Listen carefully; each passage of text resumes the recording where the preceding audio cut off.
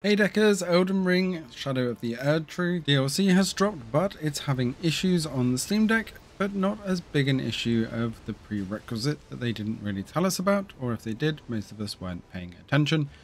So not only can you potentially not even get into multiplayer anymore if you're on the base game, but do you actually use the DLC if you did download it and install it? You have to beat quite a lot of the game, including 2 of these bosses, one of which is this one. And you can see just how well my progress was going trying to get past this boss right here. And I'm level 66. I've already put over 35 hours into the game beyond some of the testing. And Wizard was probably not the best class for me to pick for this, and probably not best to be doing this boss while recording with a minor input delay. But it was kind of refreshing to see that when I did team up with somebody else joining their game, they lasted pretty much as long as I did. So hefty bosses to get past to get to the actual DLC, so don't buy the DLC if you haven't beaten those 2 bosses. I'll put the 2 bosses on the screen here for that you need to get for the prerequisites for the DLC, so they are quite far through the game.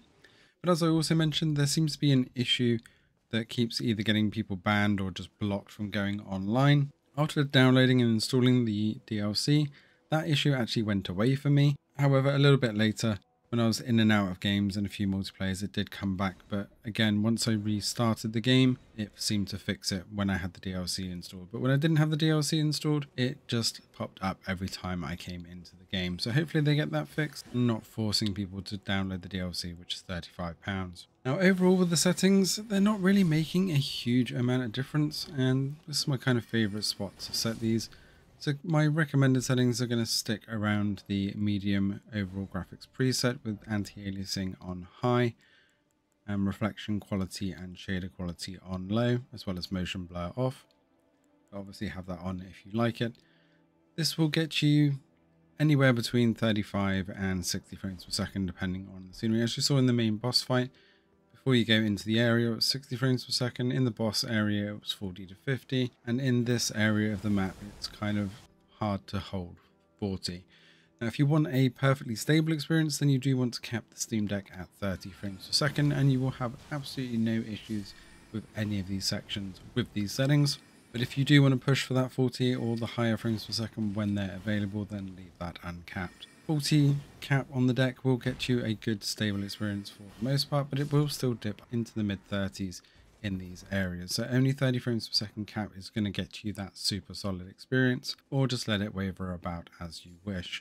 This is actually the high preset with the shaders and shadows on medium, and it still runs at pretty much the same settings. So bar a little bit extra on the wattage, changing the settings really don't make a huge amount of difference.